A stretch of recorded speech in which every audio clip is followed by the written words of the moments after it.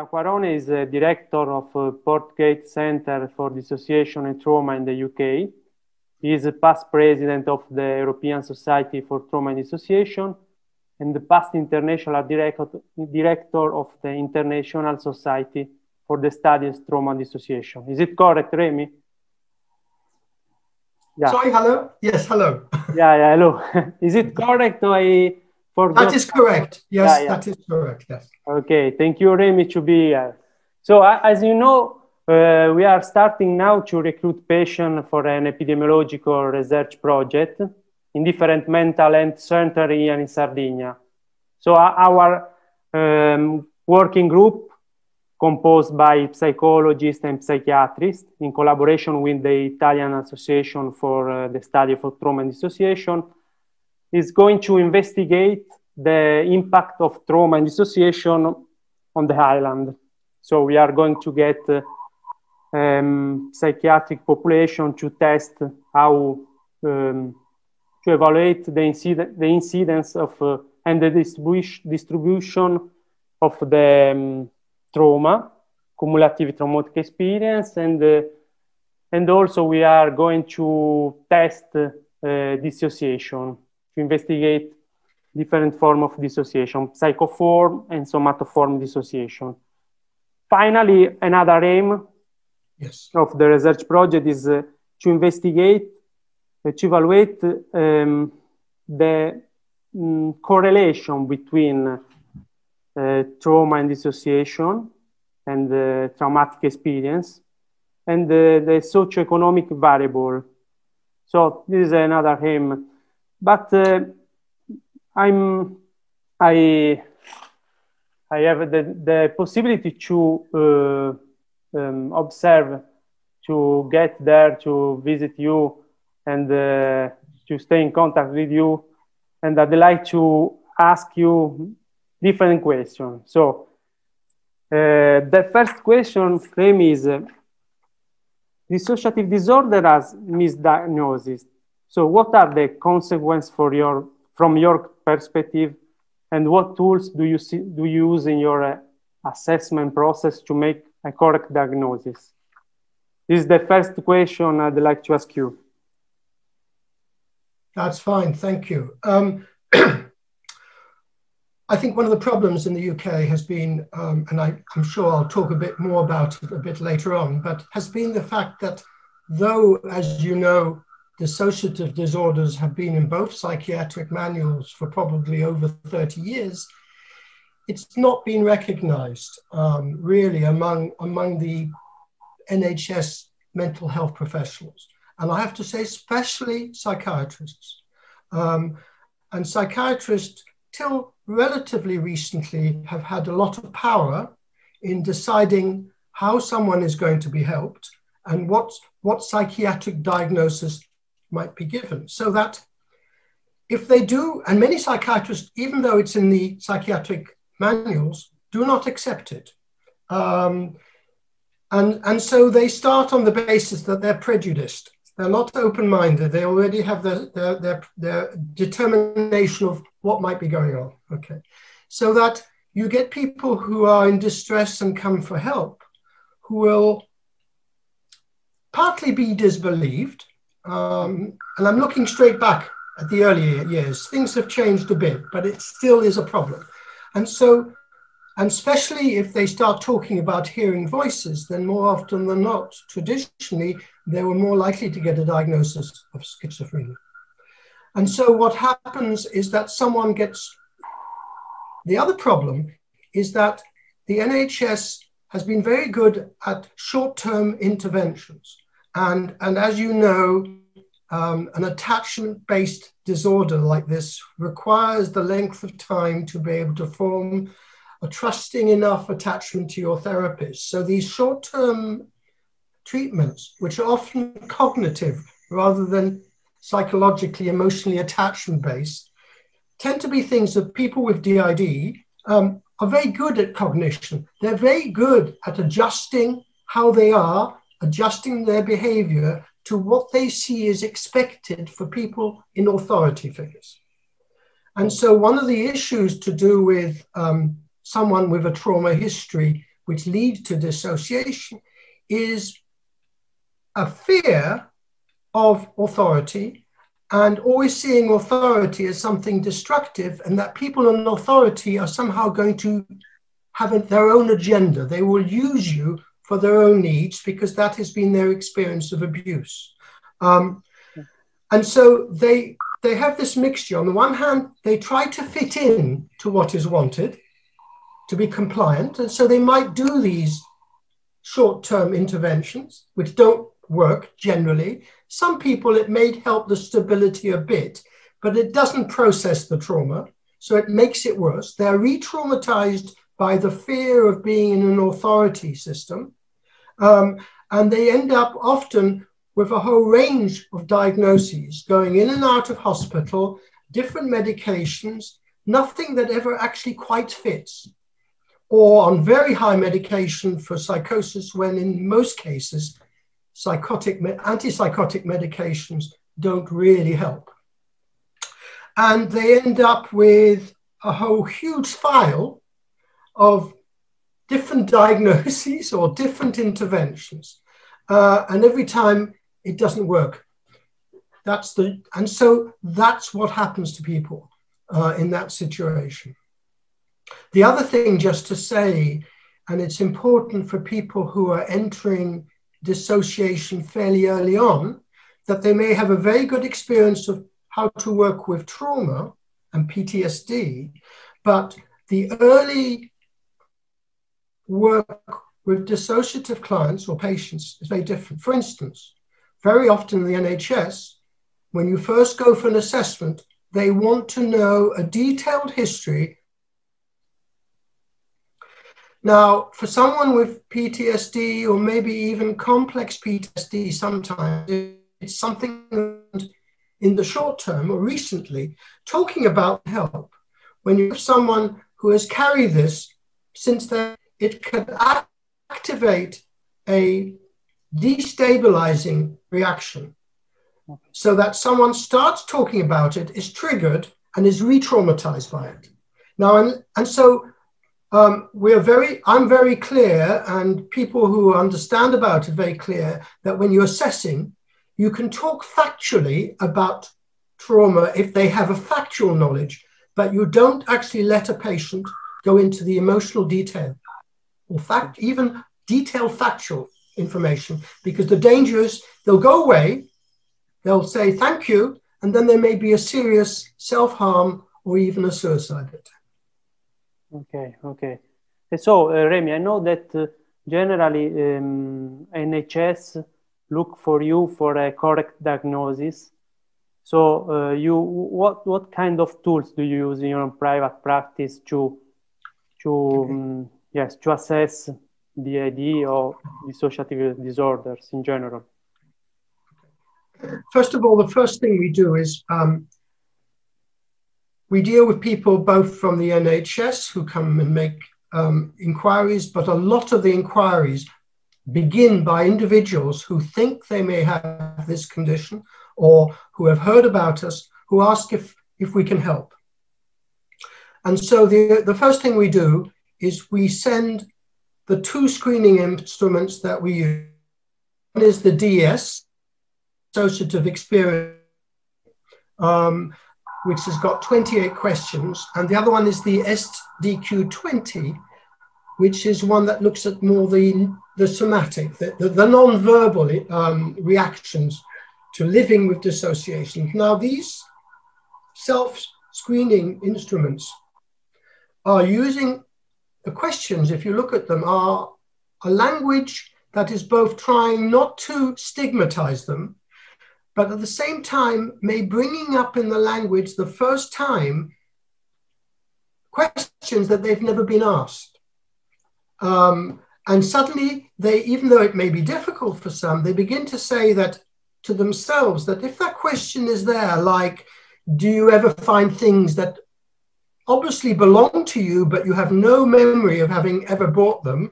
Or do you find sometimes that you find yourself in a place and you have no idea how you got them there? Makes them realize that this does exist, they're not alone in this. And so this is the beginning of getting them to really begin to focus that this may well be and is not being crazy or psychotic. Now the DES, the important about the DES is that it has a DES taxon, which means you can use a software to determine very accurately whether or not someone is likely to have a dissociative disorder if they do the full assessment. So both screening instruments can give a good indication of the likelihood. Now, what we do, and I encourage other people to do, is always to send these out without charging for it. So people send it back. We send them a letter outlining the results, as well as the pedigree, you know, the research that's gone into both those screening instruments. And this may be something that they may want to give to their GP. They may want to show to their colleagues, to their partners or their friends, or they may even show to the psychiatrist. And what is certain is that even it's a paper trail. It's what we call a paper trail. So if you've got professionals that don't believe you, it has to be in their notes if that's been sent and asked to be there. So it may stay there for a few years, but there's a chance that later on it'll be picked up. So that's the most important thing. And then from then, we then, the only main assessment tool I use is the SCID-D. That's the structural clinical interview for DSM-4. It has been dissociative disorders. Marlene Steinberg, who is the originator of this, is nearly finishing her DSM-5 version, which will. Importance of this one is it's not like assessments of normal psychiatric and psychological condition. It's looking at non-verbal signals. Someone may say, who's got a dissociative disorder, may say, yes, I agree with you completely, or no, I don't agree with you, or have body movements at the same time. Those are as important as the, and it's to try and open up the conversation. And if someone knows how to use them, it's a very good therapeutic tool in itself to begin to open up someone's world without talking, not needing to talk any about the trauma. All of this is looking at how someone is experiencing life from day to day. Now, I think you're frozen for the moment, Costanzo. I'm just telling you that. So I don't know if you've heard all of that. Do you see me, Remy? Yeah. Okay. Do you see me? Because the connection is not so. I know you froze for a bit, but I don't know if you heard everything I said. But that's I was hearing you. Just the last concept, Remy. If you can repeat the last aspect. You say that is very important because what you were saying. I can't remember which bit, but anyhow, I may be repeating. It's very important because, first of all, it's a therapeutic relationship. It has a therapeutic role, and also it looks at the non-verbal signals as well as the verbal ones. And it is what's very important, I remember now, is that it's not looking at past trauma. It is looking at how people's lives are now. What, do they find themselves in a place without knowing how they got there?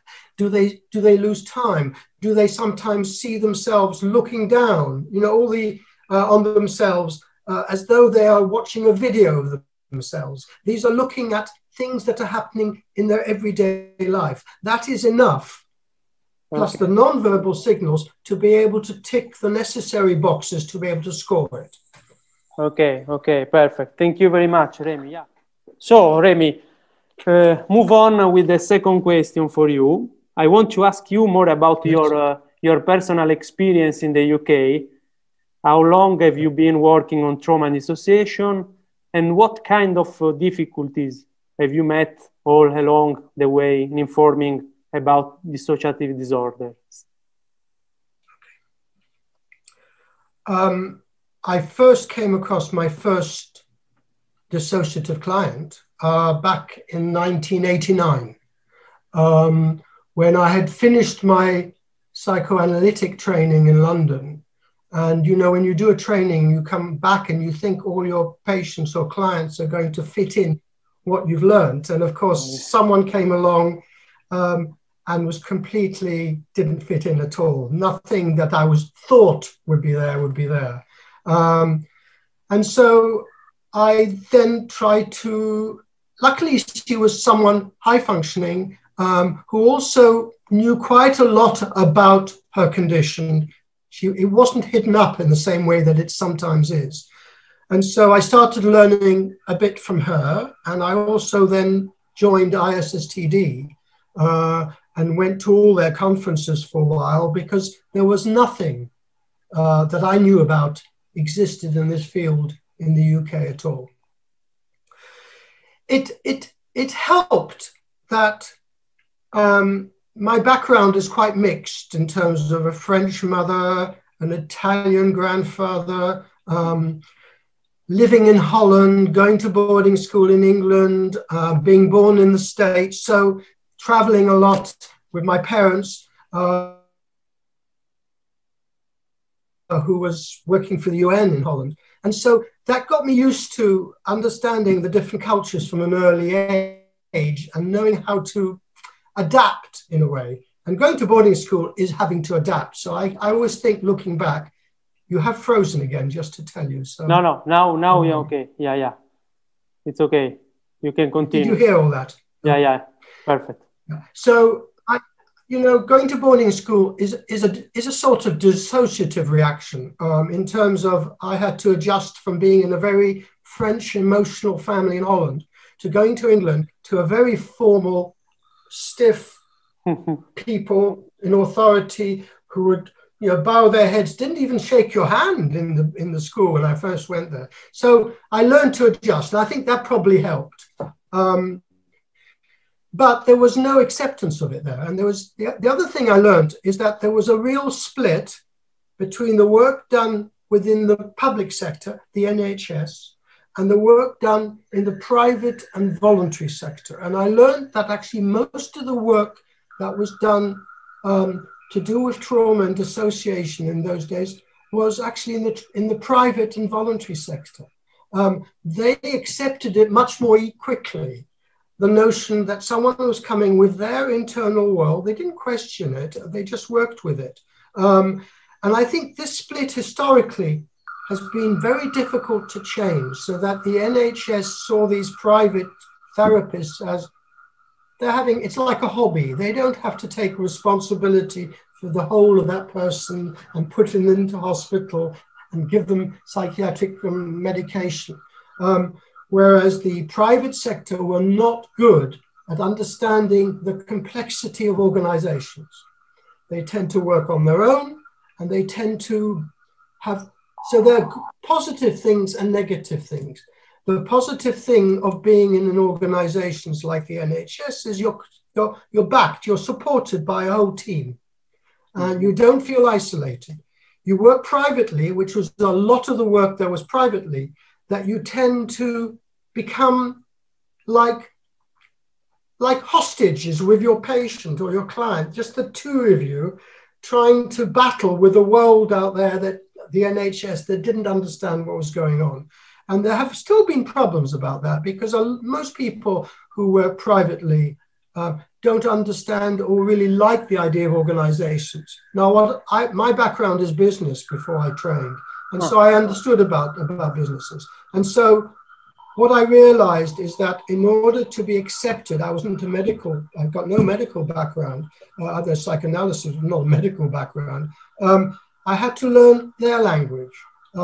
Just as we as therapists have to learn the language of our clients, I had to learn the language of the NHS, which is why I then decided I must learn about these instruments. I must learn about the screening instruments. I must learn about the SCID-D, because the SCID-D then is more likely to be, because it's a medical model in America, so it's more likely to be accepted. And so I went to Holland and learned about that.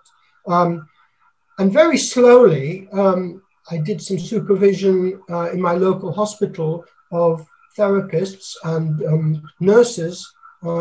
And I wouldn't use the word dissociation to begin with, because no one understood that, or they might push it away. I talk about different reactions to different people. And there was one time a nurse and a psychologist in the supervision group I was running, and they both were dealing with the same patient. And the nurse said, she's a waste of time. She's just pretending. She shouldn't be in hospital.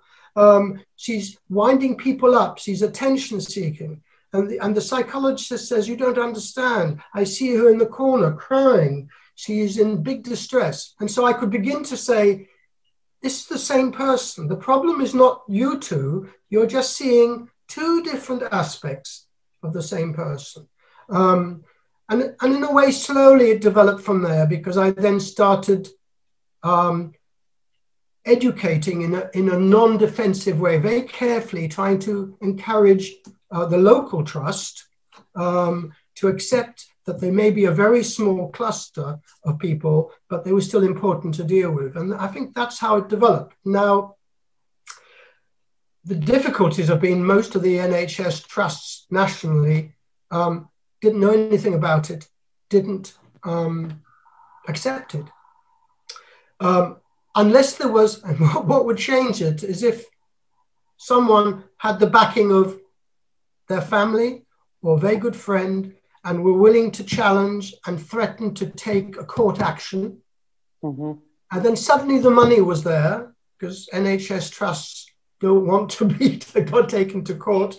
Money was there to try and see, could they try and be assessed and see if there was another way in. And so it would start with one patient, and then you'd find the same trust might have other patients who psychologists were working with, but they'd never put the word dissociation into the diagnosis. The reason why it begins to change is because actually it's very expensive for an organization like the NHS to misdiagnose, because someone is always back again, going into hospital, lots of visits to the GP, unexplained body illnesses, which no exploration will see a physical cause. Sometimes the police are involved because someone's lost. So you begin to see that if they see the money is an expensive way, they began to see that if they could get the right therapy in place, it actually costs less. Now, Mike Lloyd, I don't know, did you come across Mike Lloyd? Yeah, I know. He did a study to demonstrate with one patient that before she started the right treatment, it cost a lot of money for the NHS.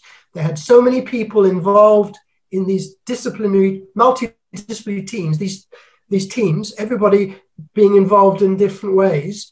When the therapy that is expensive and takes 3 to 4 years to really get somewhere, all of that began to reduce.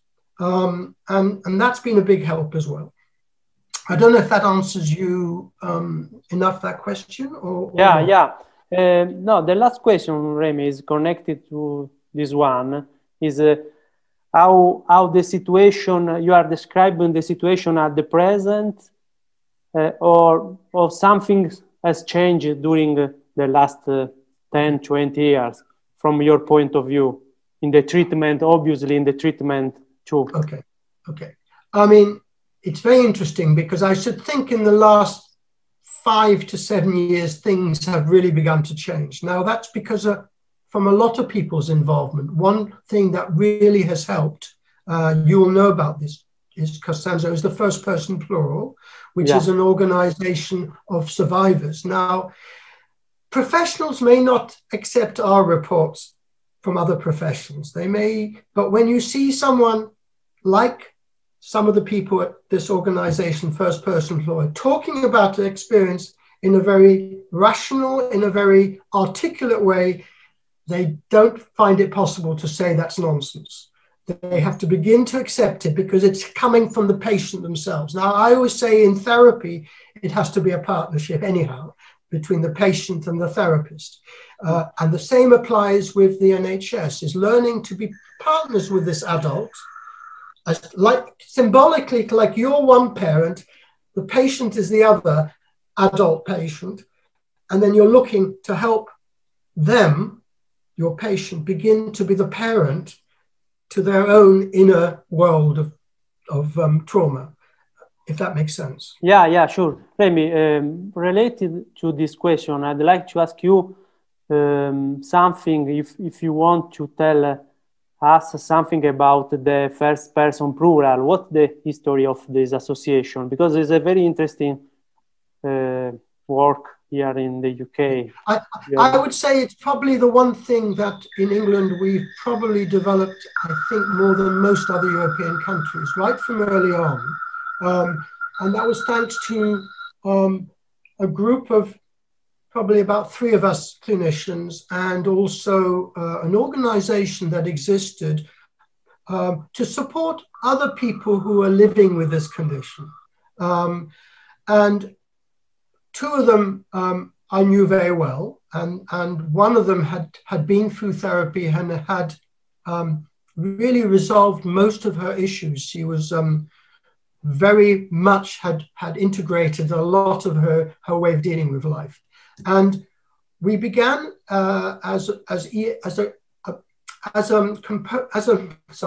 the UK branch of ESTD began to develop trainings, that all trainings would be in partnership with first person plural. So that all trainings we have done has been the clinicians and 1 or 2 members of first person plural.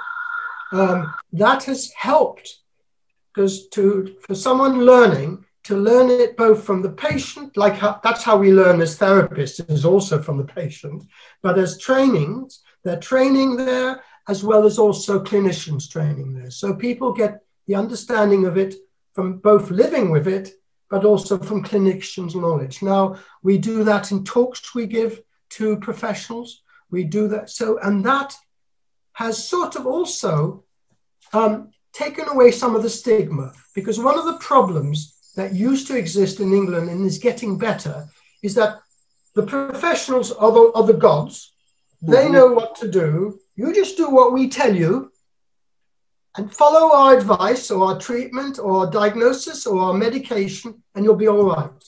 Now, when someone has been brought up being told what to do by the adults or the parent or whoever, you do what I do, because if you don't do it, I'll hit you or whatever, that doesn't change anything. That just repeats the same power inequality. Now, that doesn't mean that as therapists, we haven't got power. We have got power, and we have to have power, but you have to be real and responsible and not abuse it.